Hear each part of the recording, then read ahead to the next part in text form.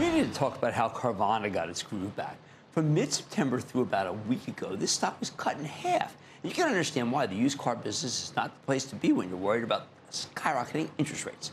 But now, over the past 3 sessions, the stock shot up 26%. Now, some of that's because we got a benign Fed meeting, and the Treasury Department indicated they're going to rely on short-term financing rather than beating us with lots of long-term auctions that have been crushing the bond market. Some of it's because Carvana reported a stellar quarter on Thursday night.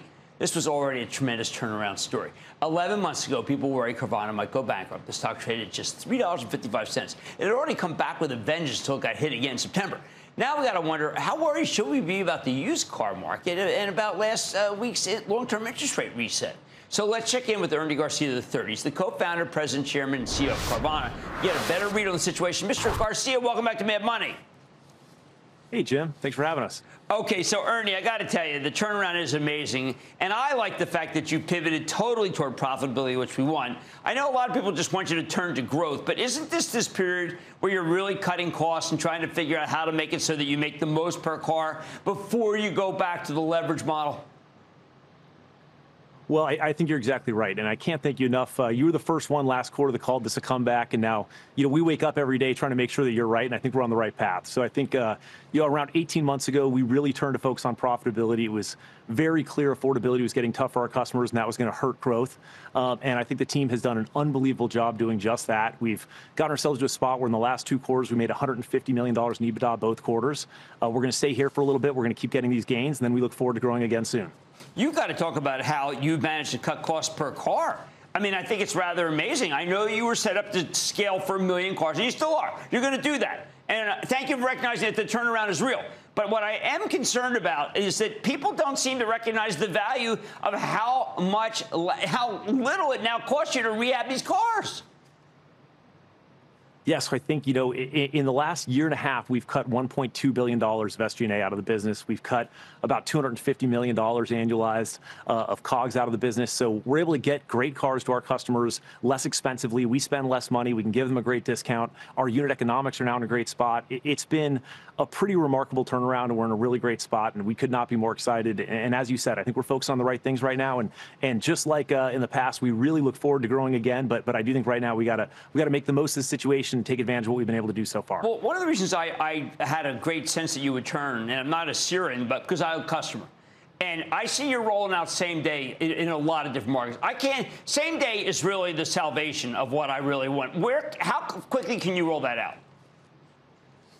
So, we're currently testing same-day delivery to our customers in a couple markets. We're also allowing customers to sell a car to us, and they can drop it off same day. We've had a customer do that in less than an hour, where they went on our website, they got a value for their car, and they had a check in hand in less than an hour. So we're testing that in a couple markets. I think it will take us a little time to roll that out nationwide, but obviously that's an incredible offering that we think will be great for our customers, and we look forward to rolling that out.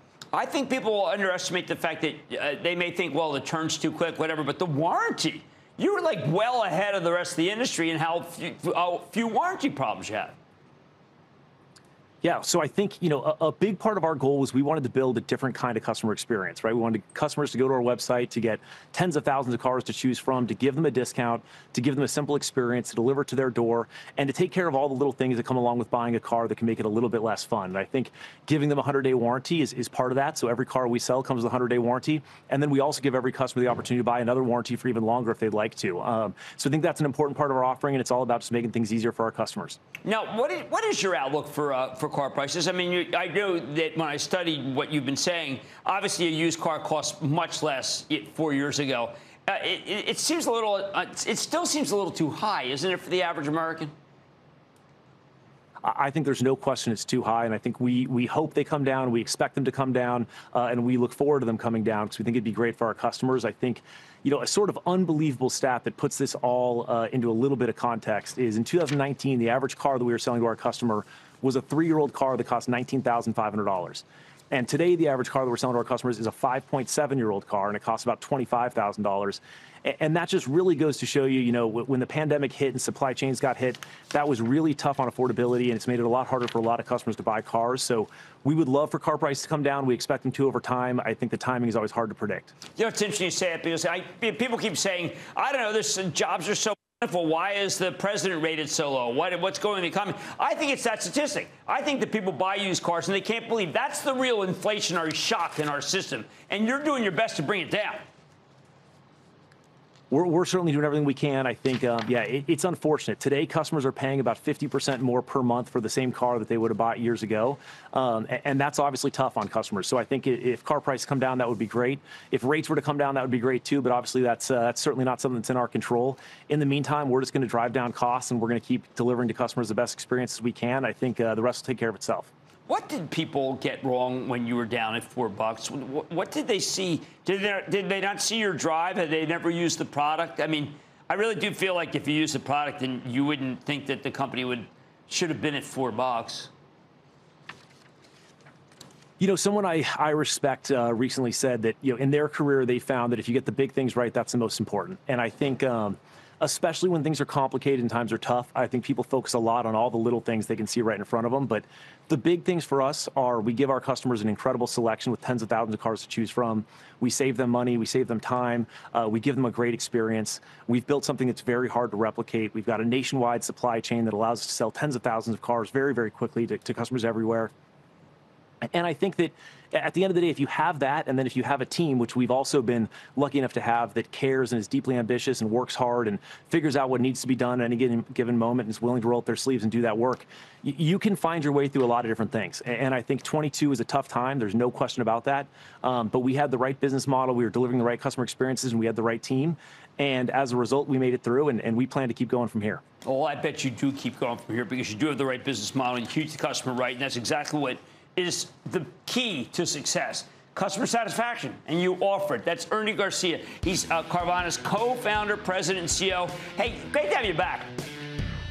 Thank you. Great to be here. Appreciate it, Jim. Thanks for living up to everything you said you would. It's a big deal for us. Thank you. Well, thank you. Mad Money's back after the break. Coming up, 'tis the season for trains, planes, and automobiles. Today's itinerary includes travel stocks. We're taking off next. Don't miss a second of Mad Money. Follow @JimCramer on Twitter. Have a question? Tweet Cramer. #MadTweets. Send Jim an email to madmoney@cnbc.com or give us a call at 1-800-743-CNBC. Miss something? Head to madmoney.cnbc.com.